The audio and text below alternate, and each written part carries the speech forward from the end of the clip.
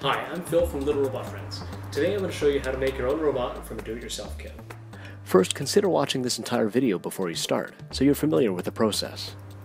If you're ready, this is what you'll find in a kit.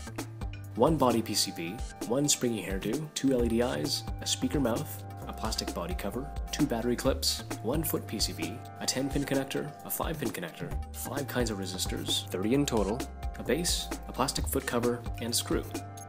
You'll also need 2 AAA batteries, which aren't included in the kit. Here are the tools you'll need. First, a soldering iron. We're using a fine tip, which is great for small electronics like this. Next, you'll need some solder. Ours is lead-free in a thin gauge. A pair of precise wire snips, so we can trim right up against the boards.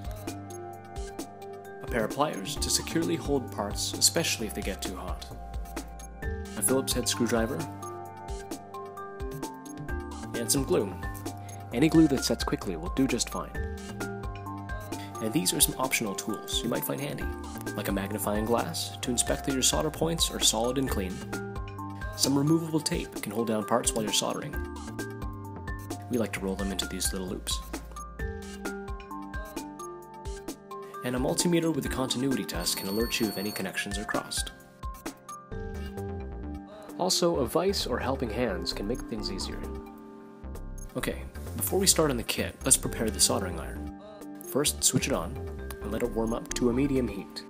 Meanwhile, take some water and dampen a sponge or towel, and once the iron's heated up, clean off the tip. Next, melt a thin coat of solder onto it. This is called tinning, which helps keep your soldering iron from sticking. You can repeat this process throughout the kit. So let's make a new friend, starting with part A, the body PCB. Little robot friends come in a number of body shapes, but they all share the same circuit design. These holes are for the springy hairdo, these 2 sets are for the LED eyes, and the speaker mouth attaches here. On the back, the battery clips fit into these 4 holes, and the 10-pin connector to the foot PCB attaches here. Step 1. The springy hair. Start by threading the spring into the 5 holes. You might need to guide it with your fingernail, and be careful as the ends can be sharp.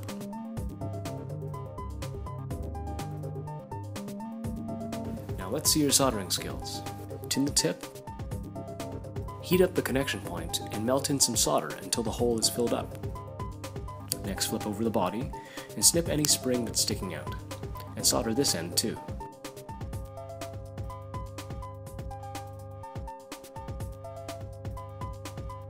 When the solder points look and feel solid, your robot's hair is done. Step 2. Installing the LED eyes. Look closely at the LED prongs. You'll notice that one is a bit longer than the others. This one is the ground, and it needs to go into the square hole. So start with that, and then carefully line up the other prongs to slide it in. To push it fully into place, you'll have to apply some force, along with a side-to-side motion. You might find it easier to pull on the LED, which we'll show you on the other eye. Repeat this step for the other eye.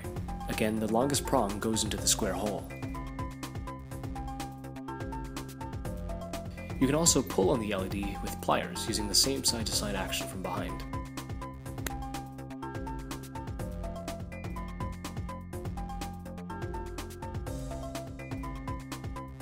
Now flip it onto its front and let's solder the eyes from the back. We find it's easier to start by soldering 1 lead on each LED and snipping the leads flush against the board. Now make sure to keep 2 prongs. You'll need these for the speaker mouth. Now that the prongs are out of the way, solder the remaining points. They're quite close together, so apply just enough solder as needed to avoid crossing any connections. If you want to be sure, switch on your multimeter and turn it to its continuity test. It will make a beep noise if it detects a complete circuit. So if your solder points are clean, it won't make a noise. However, if 2 points are accidentally touching, it'll beep at you. But don't worry, you can separate them with the tip of your soldering iron. What pretty eyes. Step 3 is the speaker mouth. The speaker has a magnet which can nudge itself around, so we like to use a loop of tape to secure it into place. You'll be adding 2 blobs of solder onto these copper connections, here and here. Be careful not to heat up the speaker too much, just touch it lightly. Next, take those 2 prongs you saved from the LED eyes. In case you don't have 3 hands, you might want to try this little trick. Add a small blob of solder to one end of each prong, and attach the prongs flat onto the speaker in an X formation. Once they're securely soldered, bend the prongs up, but be careful not to torque the speaker chip. Now add a dab of glue on the back, and thread the prongs through the 2 holes in the front, making sure the speaker is centered before you press it into place. Finally, fold over the prongs, melt solder into the holes, and snip the excess. Step 4 is the body cover. This piece is to insulate the LEDs from the battery clips so they won't short each other out.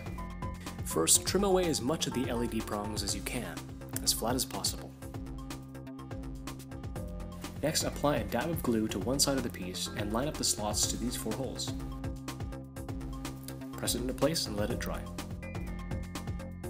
Step 5 is for the battery clips. Start by securing down the robot body and place a battery clip into the 2 holes like so. You'll need a generous amount of solder to fill in these holes. For the top hole, you can approach it from the back or the top. This one's a little bit trickier to fill in, but you'll get it. Just a warning, these battery clips can get pretty hot, so consider holding them in place with pliers. Now repeat these steps for the other clip. After you've soldered all 4, give these clips a yank. They shouldn't move or creak at all. If they feel loose, apply more solder until they feel solid.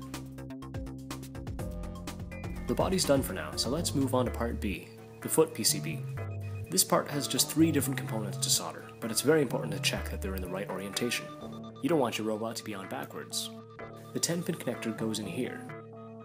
The 5-pin connector is soldered from underneath in these 5 holes, and each pair of these holes controls a different set of personality traits for the resistors. More on this later.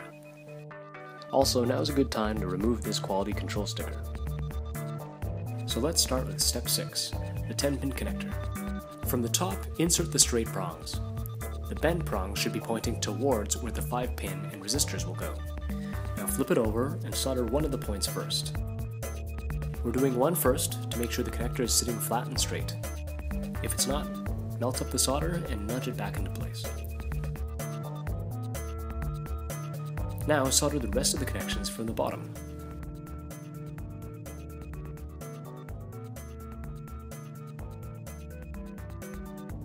Step 7 is for the 5-pin connector. Insert this piece from underneath. All you have to make sure is that the longer prongs are pointing down. Same as before, solder one point first, inspect that it's straight, and then finish the other points. Step 8 is for the personality resistors. Now before you solder, watch our separate video explaining the 5 different resistor values and the 6 personality traits that those control on the robot. If you've already picked your resistors and know where they should go, let's continue. Start by bending the resistor lead so they can slide into the 2 holes. Make sure to keep track of where they go so you end up with the combination you want. For these next 3, be careful that the resistor's metal leads don't come in contact with the top of the 5-pin connector. If you want to be safe, you can snip the connector down flush beforehand. Next, tape the resistors so they don't fall out, and flip the board over. Solder each of the resistors into place.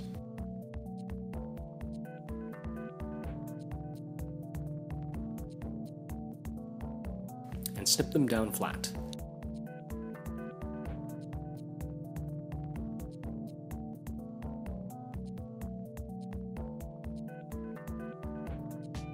What a colorful personality. Step 9 is attaching the body to the feet. With the body facing towards the resistors, slide the body back onto the 10-pin connector. Before soldering, try to align the body so it's perpendicular with the foot. Start by soldering one point, and take one last look to make sure it's sitting straight. Then you can solder the remaining points from the back. Step 10, installing the base. All you need to do is place the robot so the screw and the connector holes line up.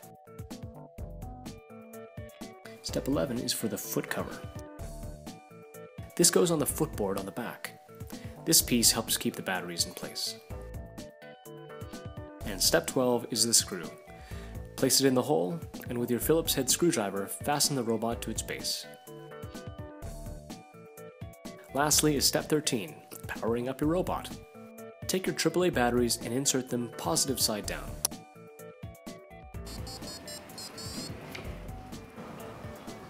And that's it. Make sure to check out our other videos on how to get the most out of your little robot friend. Thank you.